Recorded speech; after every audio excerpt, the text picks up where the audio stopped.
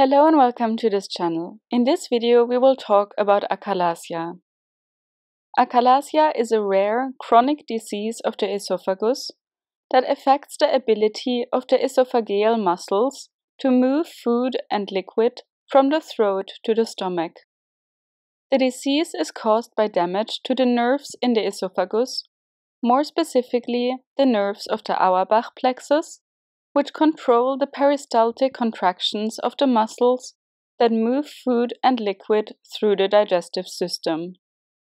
The lower esophageal sphincter is essentially not able to relax to let food pass into the stomach.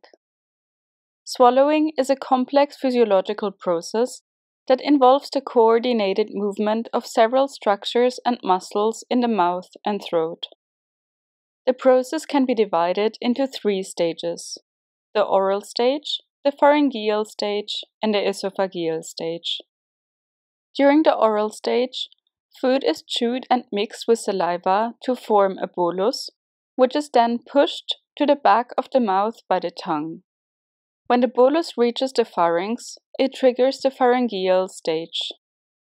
In the pharyngeal stage, the soft palate and uvula rise to close off the nasal passages, preventing food from entering the nose. The larynx elevates and the epiglottis closes off the entrance to the trachea, ensuring that food enters the esophagus and not the lungs. The muscles in the pharynx contract in a coordinated fashion to propel the bolus down towards the esophagus. The upper esophageal sphincter relaxes to allow the bolus to enter the esophagus. In the esophageal stage, the bolus is transported down the esophagus towards the stomach by a wave-like motion known as peristalsis. The lower esophageal sphincter then relaxes to allow the bolus to enter the stomach. The entire process of swallowing is regulated by the central nervous system, specifically the swallowing center in the brainstem. The center coordinates the movement of muscles and the opening and closing of sphincters, ensuring that food and liquid are transported safely from the mouth to the stomach. What are symptoms of achalasia? The primary symptom of achalasia is difficulty swallowing, or dysphagia. This difficulty can be accompanied by a sensation of food getting stuck in the throat, chest pain, and heartburn.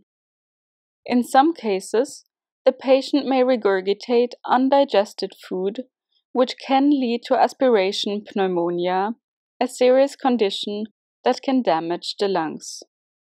In some cases, patients with achalasia may also experience symptoms related to the dilation of the esophagus, such as reflux or the sensation of food or liquid coming back up after eating. It is important to note that the symptoms of achalasia can be similar to other conditions, such as gastroesophageal reflux disease, so a thorough evaluation and diagnosis are important. What are causes of achalasia? The exact cause of achalasia is not fully understood, but it is believed to be caused by damage to the nerves of the Auerbach plexus that control the muscles in the esophagus. The damage may be caused by an autoimmune response, which occurs when the body's immune system attacks its own tissues. Other possible causes include viral infections and genetic factors. How can we diagnose achalasia? Diagnosis of achalasia typically involves a combination of medical history, physical examination, and diagnostic tests. The first step is usually to ask about the symptoms, dietary habits, and family history. We also usually do a physical exam to check for signs of weight loss, malnutrition, or dehydration. Several diagnostic tests may be used to confirm a diagnosis of achalasia. These tests include: first, esophageal manometry.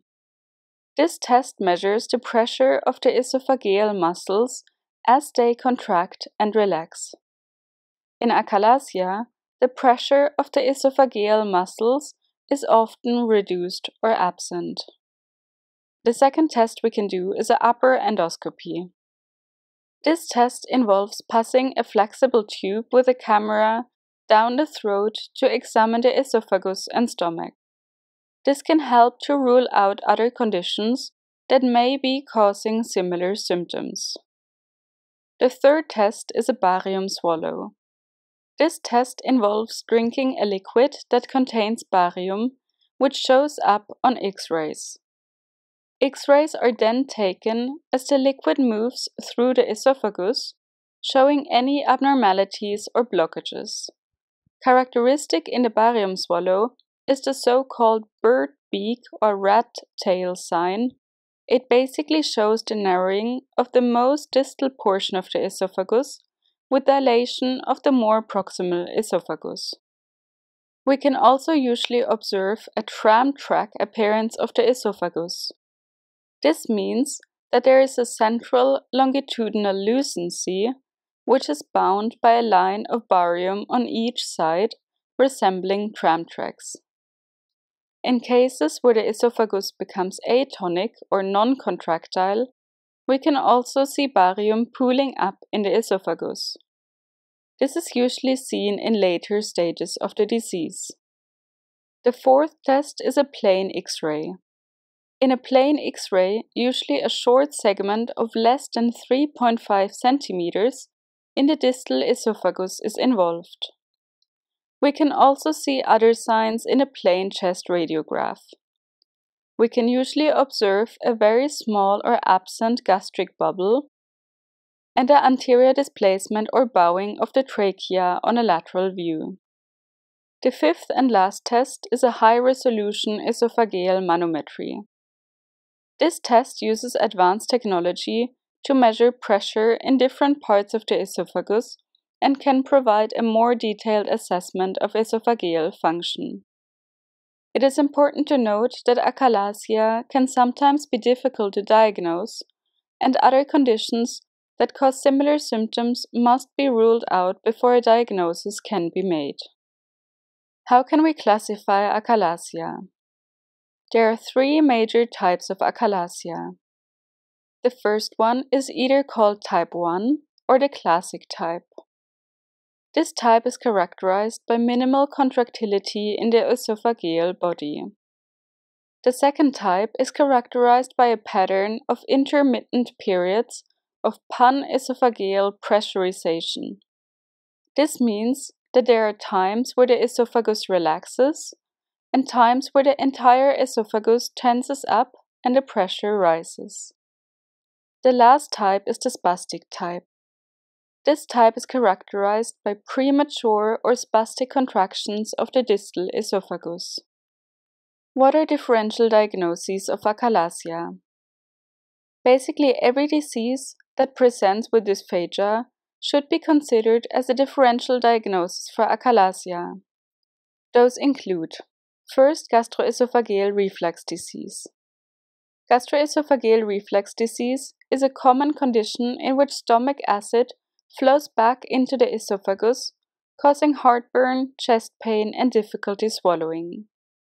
However, unlike achalasia, patients with gastroesophageal reflux disease typically experience improvement in their symptoms with acid-reducing medications. The second differential diagnosis is esophageal spasm. Esophageal spasm is a condition in which the muscles in the esophagus contract abnormally, causing chest pain and difficulty swallowing. However, in contrast to achalasia, patients with esophageal spasm may experience spontaneous relief of symptoms. The third differential diagnosis is eosinophilic esophagitis. Eosinophilic esophagitis is a condition in which the esophagus becomes inflamed due to an allergic response. Symptoms can include difficulty swallowing, chest pain, and heartburn. Unlike achalasia, patients with eosinophilic esophagitis may experience food impaction or swallowing difficulties with solid foods only. The fourth differential diagnosis is scleroderma. Scleroderma is a connective tissue disorder that can cause skin thickening and scarring, as well as damage to internal organs such as the esophagus. Patients with scleroderma may experience difficulty swallowing on acid reflux, similar to achalasia. And the last differential diagnosis is cancer. Esophageal cancer can cause difficulty swallowing and other symptoms similar to those seen in achalasia. However, this is usually accompanied by other signs such as weight loss, cough, or hoarseness, and risk factors for cancer should be considered in the evaluation of a patient with symptoms concerning for achalasia. What is the treatment for achalasia? There is currently no cure for achalasia, but treatment options are available to alleviate symptoms and improve the patient's quality of life. The most common treatments include medications such as calcium channel blockers and nitrates, which can relax the muscles in the esophagus. Also, dietary changes are usually recommended. They include to eat slowly, try to drink a lot of water with each meal, and to avoid eating close to bedtime. Another treatment option is endoscopic dilation, in which a small balloon is inflated inside the esophagus to stretch it and help food and liquid pass through. Finally, surgical procedures, such as a Heller myotomy, can be performed to cut the muscle fibers in the esophagus, which can improve the movement of food and liquid through the digestive system. That's it for this video. Thank you for watching. If you like our channel, please subscribe. Thank you very much, and hopefully see you again in the next video.